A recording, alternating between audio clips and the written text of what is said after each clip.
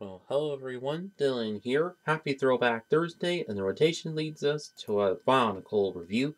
And this one's on 3 of the Toa Inika from 2006. So on the front of each manual, you'll have the little Bionicle logo, Inika logo, and which Toa it is, and picture of the sets that there are in a stormy background with the rain around it. Since Bionicle at this time was starting to get more darker. And that's probably one of the reasons why it ended, is that it was getting more dark. Well, further into like the Mari and Toa Mari, and then also Stars. But also in Generation 2 of which, also kind of there. But yeah. And then in the down below corner, Lego logo, age range, and set number, and choking hazard as well. How to open up the caster lids to get the strobe light weapon and Zammer spheres. And then on the back side, advertisement of all 6 Toa Inika with in the stormy background from the mini video that there is. And then ad for Lego Shop at Home and Lego Club. Then advertisement for the Bionicle Heroes game, which quite fun game, but unfortunately didn't much follow the storyline. But regardless of that, but yeah.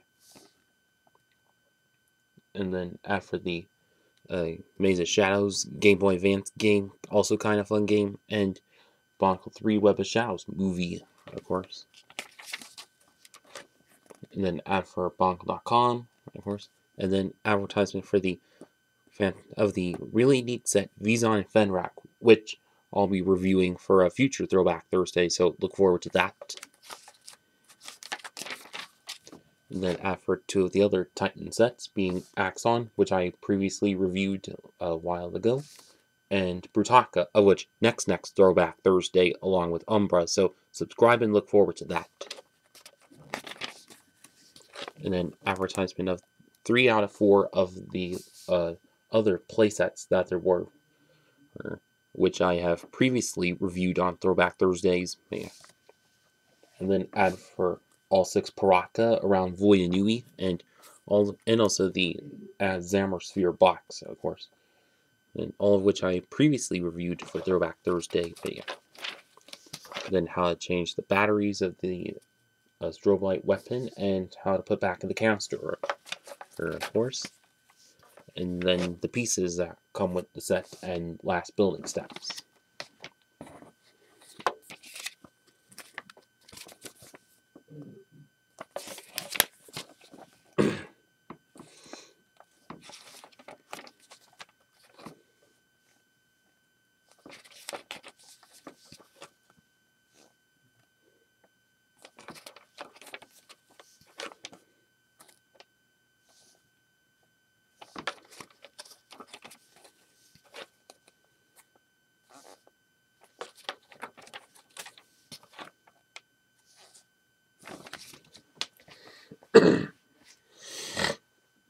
Alright, now on to the sets. Starting out with Kongu, of course.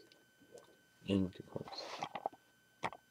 then from first glance, as you can see, that all the Toa Inika sets, which same build, and like the other years, same build, but just different color scheme, different mask, different weapon. Well, this of which was the last wave that trend kind of happened, since of course, as you'll see with Hewkii and also with Nuparu, did have a bit of extra things added to them, so to help finish up on that stretch. But yeah.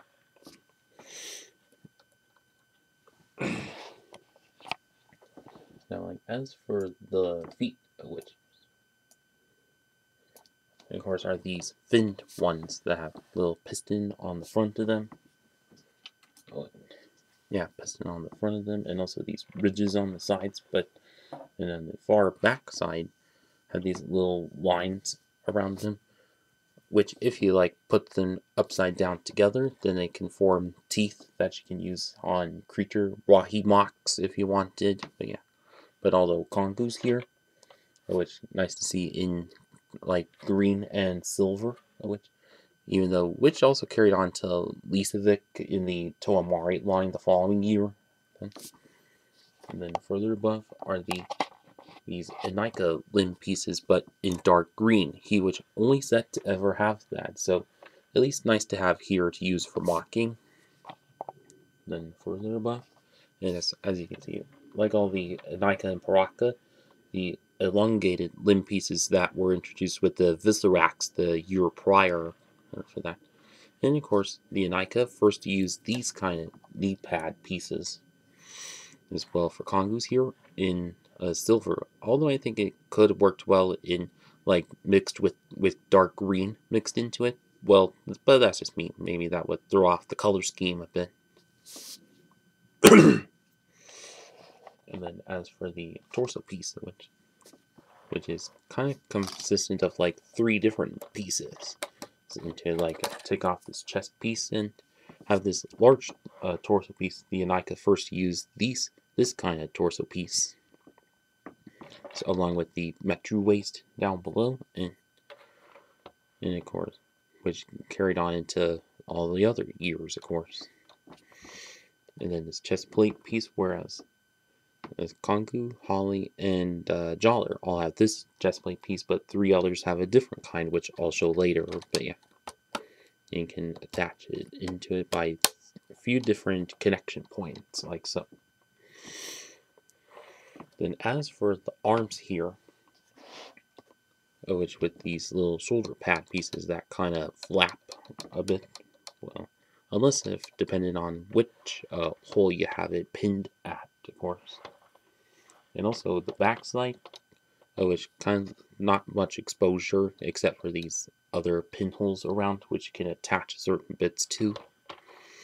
And back to the arms is that the lower arms, that whereas he and Joller only wants to use the Metru limbs for lower arms for that, when the rest of which have the Hewkii limbs instead. Yeah. And the last of which is the strobe light weapon, which looks almost like a bow and arrow or something.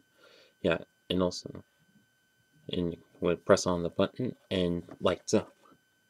Not sure if you can tell on camera, but it's kind of strobe lighting. And, well, maybe it just doesn't work very much due to the age of it, but yeah. But as for the other armor, which kind of the same build, but of course with the Ultra Zammersphere launchers, but and of course like the traditional Zammersphere launchers, but of which have a little extender bit to it, so you can load 4 spheres into it. But and also the Zammerspheres kind of match with the color of that the weapons light up on.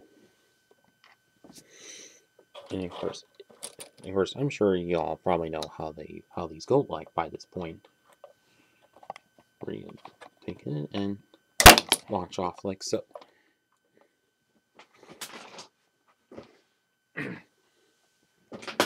And so now about it with that. And now onto the face, or the head parts of which.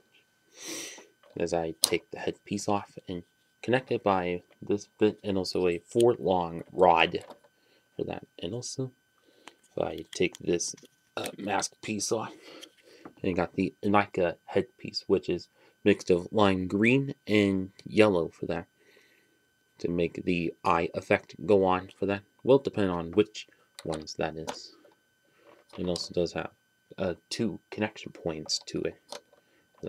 It has for each Toa Inika mask piece, which all of which are a soft rubber kind of bit, and also they all go over that, so it can't attach to Metru heads of that heads and things. Well, but luckily the following year fixed that with using all Metru heads. Well, until the year after 2008.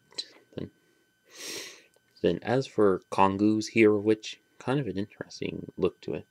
Sort of a side-by-side bit, like smoothie and all rough, scaly, and a lot of pointy teeth in there, of course.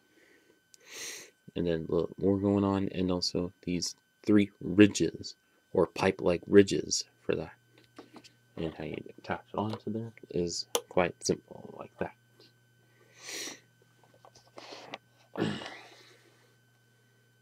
And so now that is about it with Kongu. And now on to Hahli, which second version we've ever had of this character. The previous version was the Kolimatoran in 2003, and then the third version was with the Mari the following year, of course. Well, kind of an interesting color scheme. This is of dark blue and white. That even though the Toa Mari version did have also dark blue, but with lime green, mostly to match with the undersea seaweed or whatever. If anyone knows why exactly Hahli here has white on her, comment below. And then as for some pieces to her, they do have the thin foot pieces, but mixed with dark blue and white, which you can definitely use on box if you wanted. And same with the lower legs, same thing. And then also for the upper limbs, which are the Viscerac limb pieces in white, also great to use for mocks and all. And then chest plate, same as Kongu and Jawlers, but in gunmetal gray for that. And then the shoulder pad pieces, also in the dark blue and white mix. Then Hewkii limb, and then to her weapon, which is said to be a harpoon kind of weapon. And then let's see this light. Not getting any light feature on this one. Well, since the batteries have expired and I'm too lazy to change them for this review, but whatever. And as for the Zamrosphere launcher, is in gunmetal gray, and the Zamrosphere is in green for that, to match with the strobe light, of course.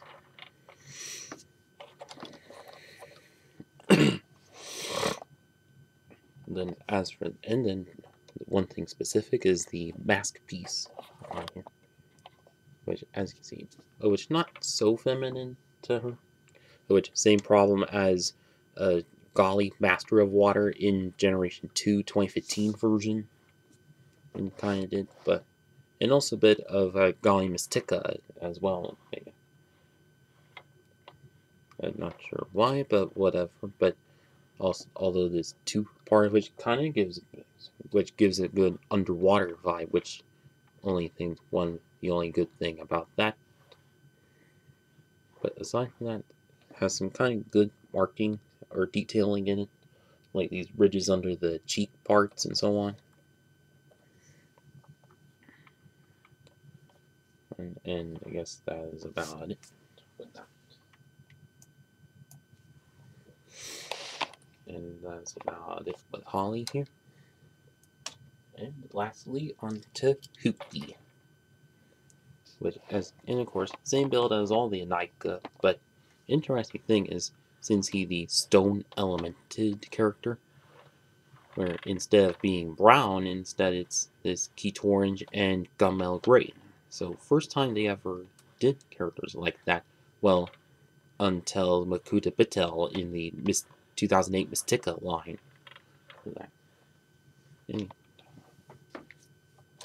Oh, and also Roxy and Stars, but yeah. So maybe it was a time to diversify a bit or whatever, but yeah. Then as for the legs of which, same pieces as the other Toa Inikas, but with the Keat orange and gunmetal gray kind of color scheme for that. But also have the little spiky foot pieces.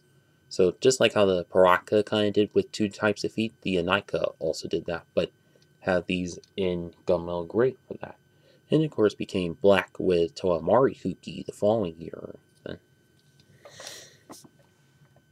then as for his body piece, which is in all Keat orange, which I think should have been on the Matsui figure in the 2009 Kotorian Legends line, making it a little more bright and presentable for that, but maybe you can do that yourself, but yeah. And then as his chest plate piece, kind of different than the other two that we just looked at, but also the kind used on Matoro and Newperu, but in Gunmetal Great for that, since of course equaled out balance throughout the threes of this wave. But yeah, then of course then the limbs of which have the shoulder pad, and especially Hewkii limb in Gunmetal Grey, which is nice to use in mocking if you are to make a neat metallic kind of figure for that. And then to his weapon, which is this axe piece, and let's see if this lights up. Sadly, not either. But yeah. But whereas this axe piece, just like Matoro's strobe light sword, which were the two reused on Umbra, of which next Throwback Thursday, they were both used on that one. So this one didn't stay exclusive to him. But yeah. But although one thing that makes him different than the other Inika is this long chain piece. Probably to give a little bit of a stone kind of feel, or a Pokoro stone kind of feel to it, which connects from the axe all the way from his sword axe to the part of his back for that. And of course, this did carry on into Toa Mari Hewkii the following year, but they were traditional system chain pieces. This a traditional or larger scale chain piece, which was also used on Vizon and Fenrak in this wave as well. And of course, this helped bump up the piece count from the usual 46 to 62 for that. But yeah. And then as for his Zamor Sphere launcher, which, as you see, the Zamor Spheres are in this yellowish orange color scheme, but some copies of the set did have red and all. Same case with Newperu and also the small sets in the Mari wave as well. But if you look on the picture, they look more red, but some copies of the set did have red for that. So it's not total false advertising for that. But yeah. And then as for the mask piece of which, if I zoom in on that, well, for his mask piece, which as you can see, also in the Gunmetal Grey coloring, and which a little open mouth kind of area to see some of the white of that. Well, maybe it depended if how much white the headpiece would include for that on your versions, but yeah. And then also does have a little tire tread kind of marking to it, but of course it's like extra greepling to that, and extra little fin bits on the sides, and also a large chunky chin part kind of making it, and of course to give it a stone kind of feel to it since he's the Toa of stone. But yeah.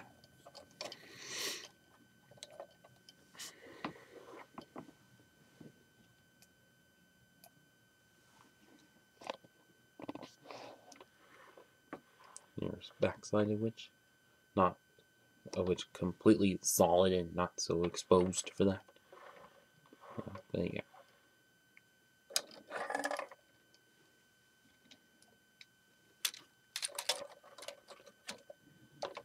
And now, let me get these all together.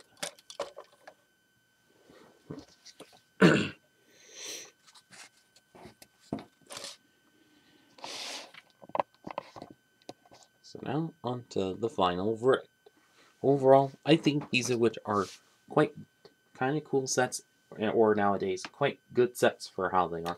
Well, at the time, quite cool, but nowadays still kind of cool. But yeah, like you get plenty of good color schemes throughout the sets, and also, and of course, highlight are the strobe light weapons. Well, if you get the chance to see that in person, but yeah, and also. And of course, the Inika, a bunch of Matoran from the Mari Nui line that we get to see here as Toa, of course. And oh, what else?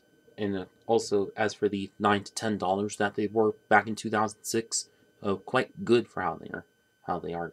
Well, with inflation, probably like around $15, $16 today. Well, it's still kind of fair of how it is. But yeah.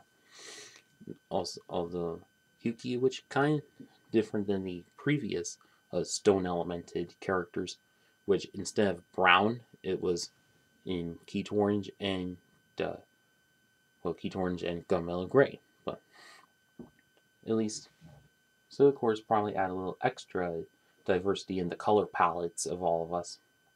Well, in your pieces, or colors of pieces, but yeah. And so of course they, which kind of a sign of the times where you get quite good bit of stuff for a cheap price, but yeah. And now, if any of you still have these sets from back in the day, well, I hope you had some good memories of them. And for those of you who are still looking to get these sets, I say definitely pick them up. eBay, Bricklink, Mercari, whatever. And that's about it with this video. Please like, comment, share, and subscribe. Thank you for watching.